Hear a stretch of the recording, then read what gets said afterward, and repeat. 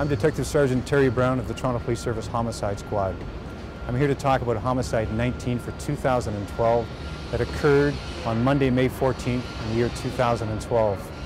At around 6 o'clock, Toronto Police Service responded to a 911 call for a pedestrian-struck motor vehicle accident that occurred on King Street East in and around the area of Jarvis Street and George Street in Toronto. When Toronto Police arrived on scene, they located a male with severe trauma as a result of this motor vehicle accident. As the investigation unfolded, officers spoke with independent witnesses who were on scene, and we seized a security video that captured portions of the incident that happened. As a result of that information that we've received so far, we have charged a 43-year-old male with second-degree murder in relation to the death of a 28-year-old resident of Toronto. That resident is Ralph Bissonnette. We're asking right now for the assistance of anyone that may have been in and around the area of King Street around that time, around 6 p.m.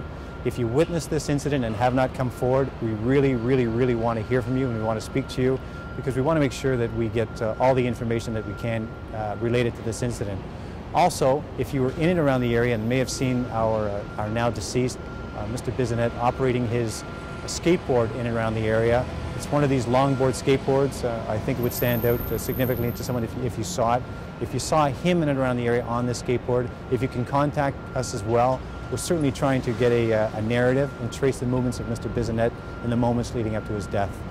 Anyone having any information whatsoever on this matter can contact me directly at the Homicide Squad, 416-808-7403.